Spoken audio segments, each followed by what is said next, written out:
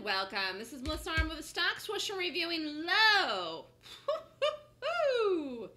This was absolutely crazy today, and let me tell you why. Because we did it, we were aggressive, we were up, then it dropped, then we were up, and then it fell. In fact, let's take a look at the market. Yeah, I mean, the market didn't help this at the time that this occurred.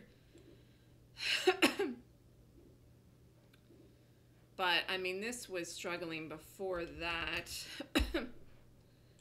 But, I mean, it really didn't have, when you look at what the market did, this held up pretty good. Actually, this is giving me more conviction here right now at this moment. So, here's what this has to do.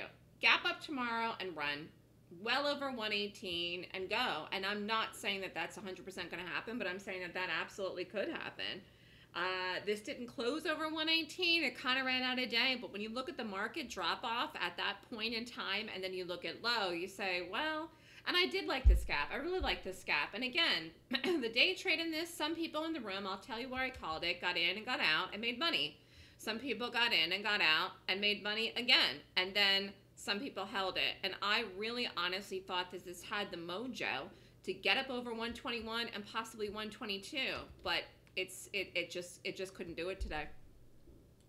So I called the entry in here in the day trading room, went boom, and then it came down and went boom, and then it just never was able to get back around again. So it is what it is. But the reality is that this here right now has to do, if you're in the option, it has to get going tomorrow, gap up and run over 118 and up into 119. And that could happen. I think it's going to show itself and show its hand in the morning in the pre-market. And I don't think it will be bad if the market gapped up either. Now, I don't know if that happens or not. This market is very wild right now. Tomorrow's Thursday. So the lows has 2 more days left to show itself this week. But I really would feel a lot better about this to get over the hump tomorrow morning in the pre-market. So we'll see. But I had high hopes for this.